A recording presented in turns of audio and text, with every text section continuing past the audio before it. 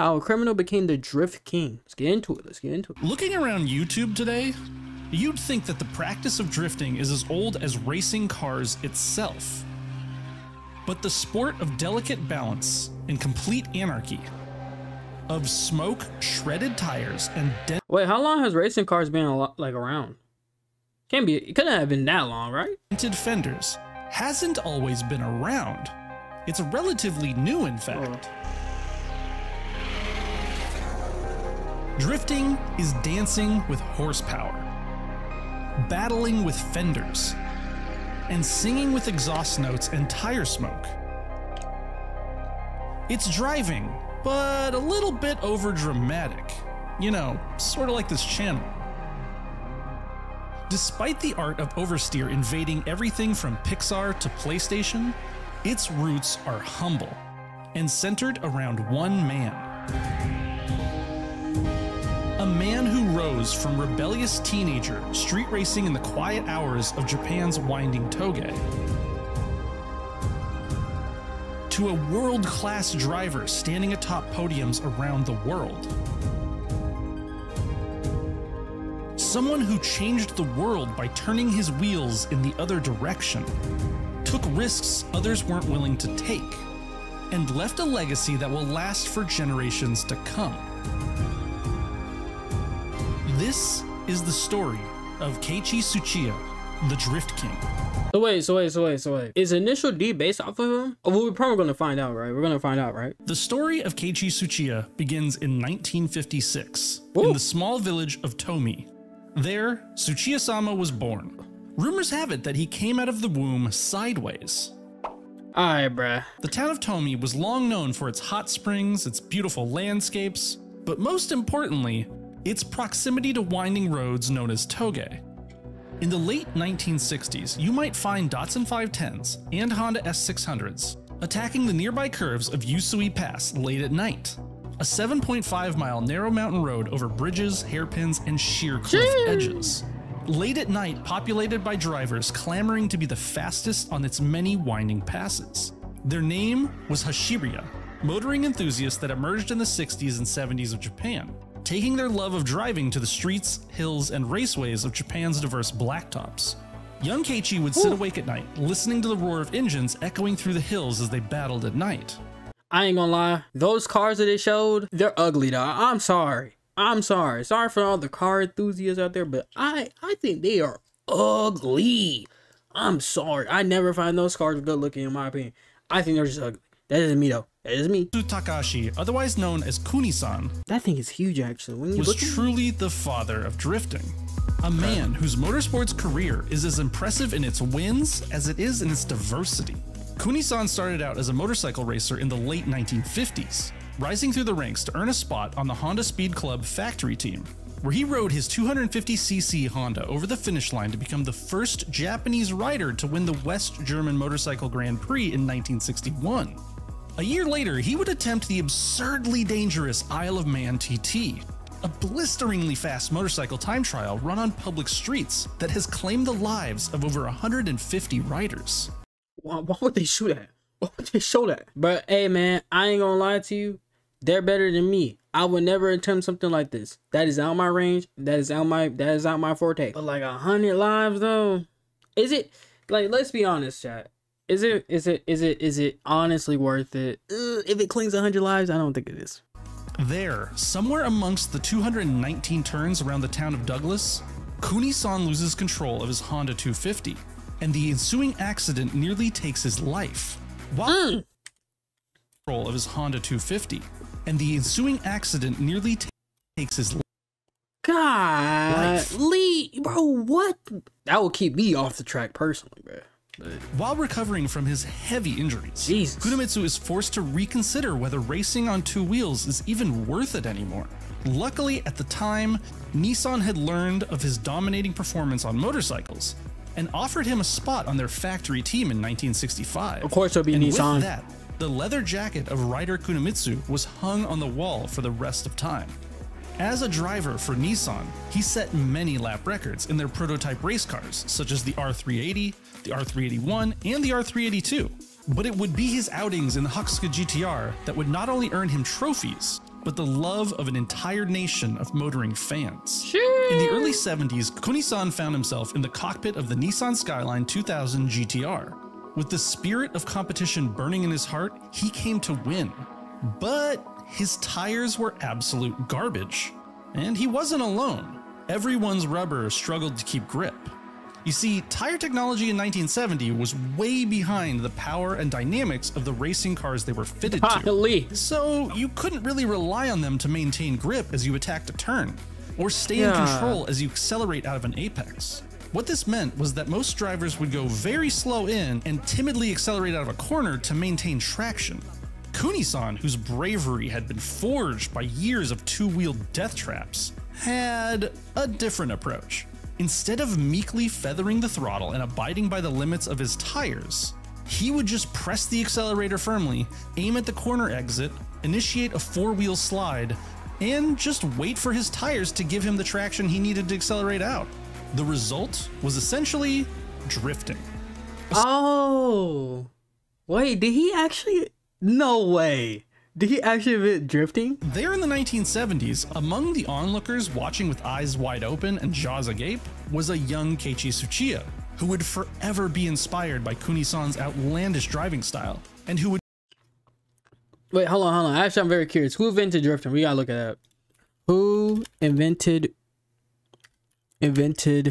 drifting? So he was, okay, so Takahashi was the foremost creator of the drifting techniques. He wasn't an inventor, but he was the one who made the techniques.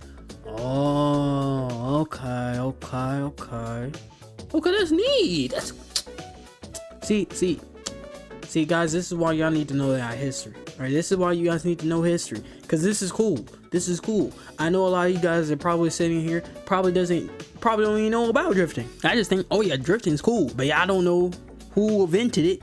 You know, GOAT right here invented drifting, and then he made, you know, Takahashi, you know, the GOAT right here, he made the techniques, and then you got the protege Keiichi, who became the king. That's why history is cool. Would quickly start saving for a car of his own, so that he too could slide his car through corners, not on a racetrack, but on the dangerous mountain passes of Japan.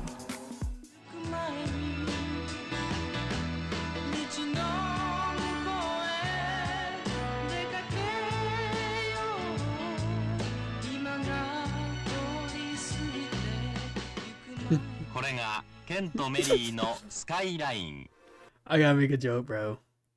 You know what they say, milkman knows milk best. I'm sorry. Following the absolutely massive success of the Hakusuka GTR, Nissan released its KPGC 110 GTR, aka the Kenmari. It is one of the greatest and rarest cars Japan has ever created. And somehow, according to Tsuchiya, it was his first car. Huh? Look, I know, everyone everywhere quotes Tsuchiya-sama as starting from some humble beginnings, but driving one of the 197 Kenmari GTRs as his first car triggers the sus in me a little bit. Other accounts say that his first car was the Nissan Sunny B110. Either way, whatever car Tsuchiya did start in, he didn't dive headfirst into racing. In fact, at first, he refused to compete with others. After seeing how treacherous and tight the Yusui Pass was, he opted instead to drive out to remote farmland and practice his driving technique on the weekends for 4 whole years. Hey, he was locked in for 4 years, bro. He was like, let me cook. I'll come back in 4 years. Let me cook. He came back in 4 years. My man was cooking. Braking, heel towing, and counter steering until he had a connection with the car that was absolute. See? After spending what is honestly an absurd amount of time practicing, Tsuchiya finally felt it was time to take on the Yusui Hashiriya. Keiichi made short work of the mountain racers. They never really stood a chance. When you practice for 4 years at something, forging your skills with fervent dedication, little can stand in your way. Keiichi was quickly deemed king of the mountain, and rivals would travel from all over the region to challenge him, only to see his taillights disappearing around the corner ahead of them, never to see them again. Go, bro. He was like, bro, like imagine, bro, you see this new guy and you ask him, hey, you want to go on the mountain? He said, nah. He said, man, come on the mountain. He was like, no. All right, You're lost. And then he comes back like, wait. I'll get on the mountain, but give me 4 years. 4 years? 4 years. You be like, all right, bro. 4 years pass. He's coming back in. He might have grew a little 2 inches in height, hair, you know, slicked back a little bit. Got this new whip. He's like, you know what? I'm back. 4 years later. I'm ready for the mountain. Ready for the mountain? Yeah, I'm ready for the mountain. Actually, let me make this more interesting. I want to go against all y'all on the mountain right now. It's like, all right, I gave you 4 years. You better cook. They get on the mountain. Man's gone. Man's gone in like 2 minutes. He was adored by other Hashiriya for his flamboyant racing style, passing his opponents in curves while sliding sideways. Word of Tsuchiya-sama's abilities soon traveled down the mountains to the world of professional Japanese racing. And in 1977, Keiichi would begin his life's work as a professional racing driver. But the soul of illegal mountain racing would never leave him. As you already know, this is the man responsible for bringing the drift sensation from the other side of the Pacific to our shores here in the United States. He's a D1 Grand Prix judge, the Drift King himself, Keiichi Tsuchiya. Tsuchiya knew the road ahead of him was long and difficult. Just like his successes as an outlaw mountain racer, his career as a pro driver would take a lot of time and dedicated practice. His humble racing debut began in the Fuji Freshman Racing Series, which is sort of a college sports version of touring car racing. Okay, that's You get to act like the professionals, but you're gonna pay for everything yourself. What?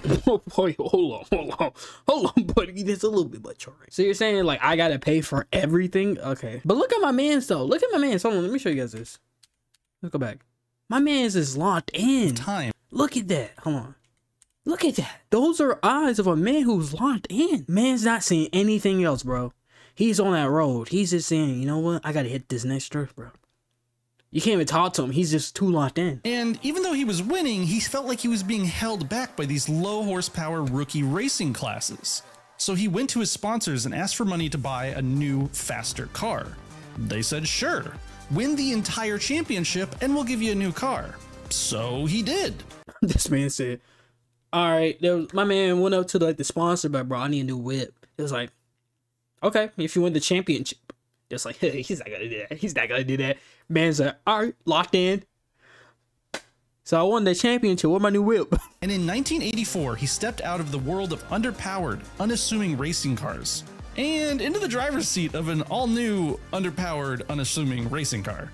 But this would be a seat he would never leave for the rest of his life. Really? Hey, what's that, a Toyota? The 1985 Toyota Corolla GTS. A Toyota, dependable. A Corolla, affordable. Oh, the initial D-whip.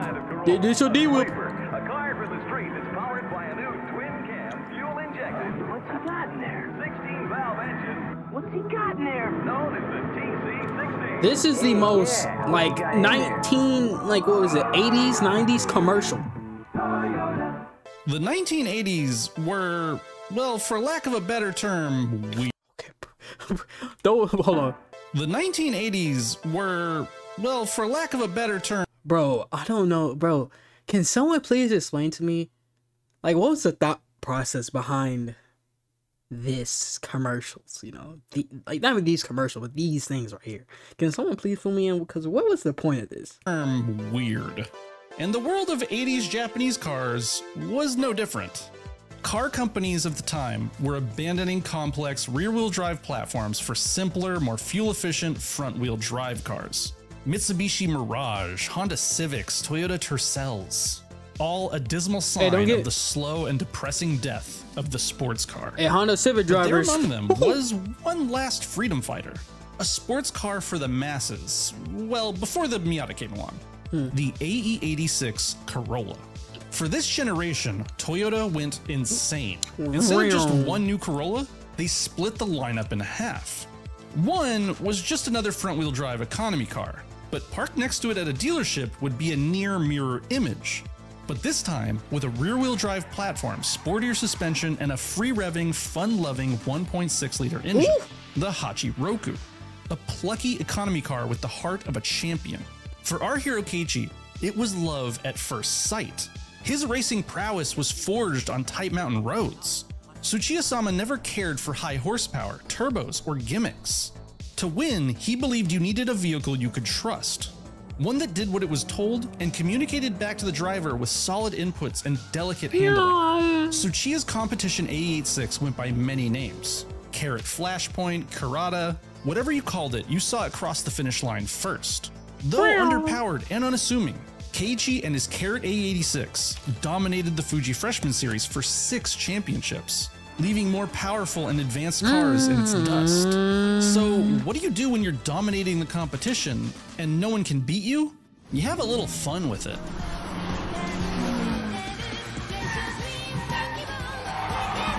Hey. My man's locked in. Hold on, can we look at my man's face? My man's locked in. Bro, I wish I could reach that point of locking in, bro. I could never do something like that, bro. I'm not even trying to glaze. But like that's locking in, bro. I'm sorry.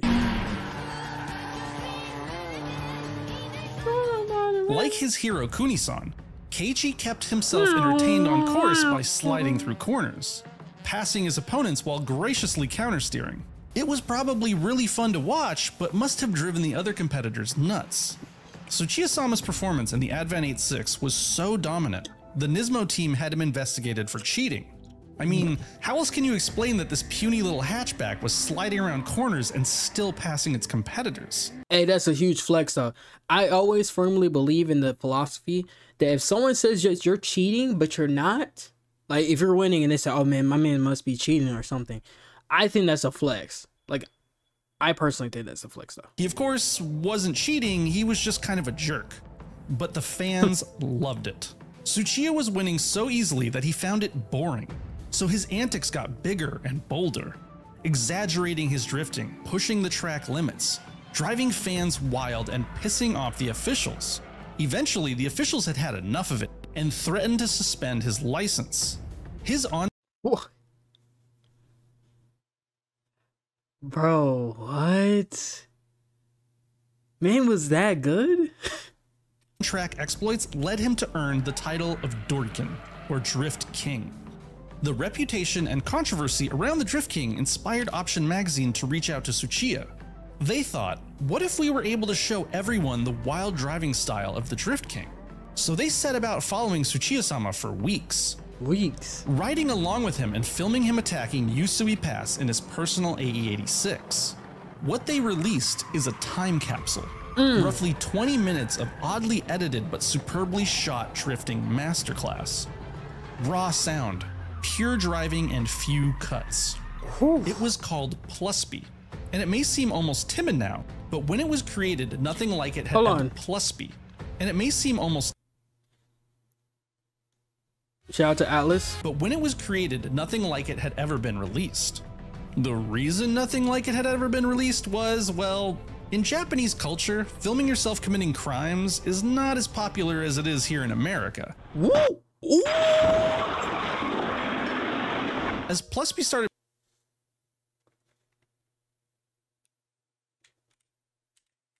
In Japanese culture, filming yourself committing crimes is not as popular as it is here in America.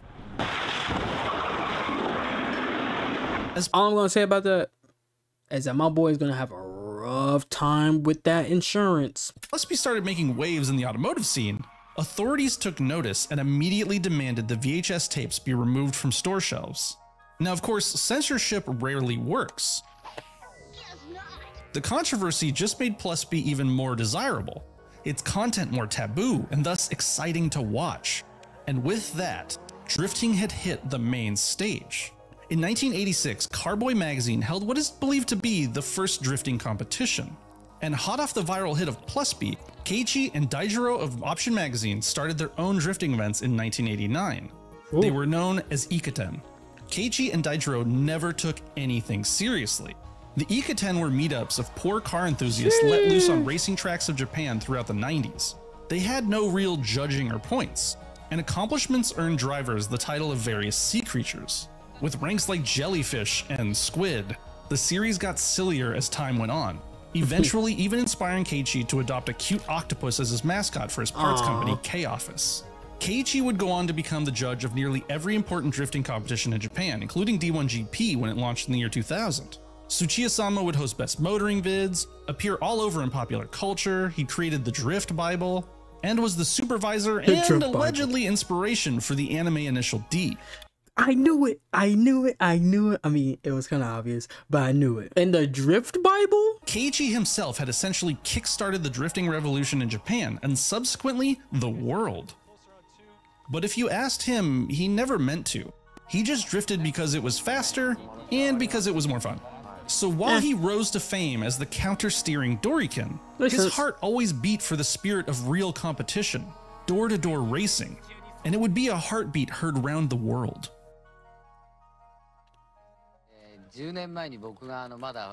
When I was racing, everybody knew that I would win.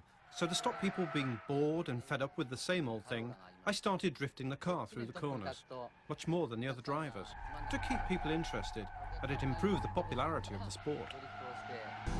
Even as Keiichi became a television popularity, a judge for a new form of automotive competition, Tsuchiya never left the driver's seat.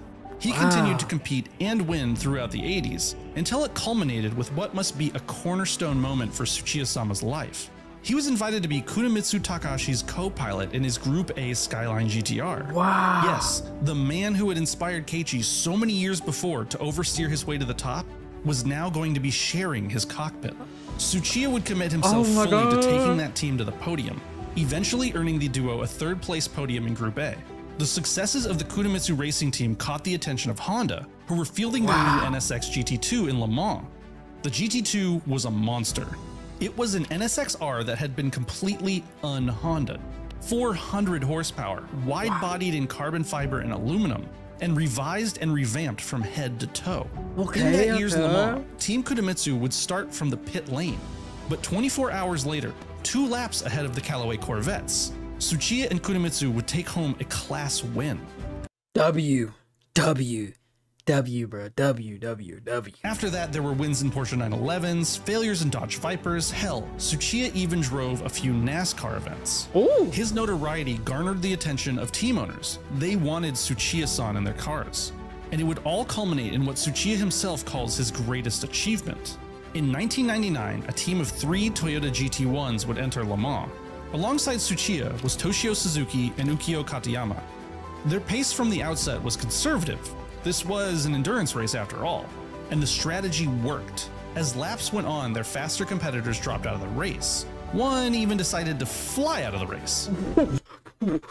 Whoa. What the? Wait. We need to rewind that. Faster competitors dropped out of the race. One even decided to fly out of the race. Bro, how does that even happen? What?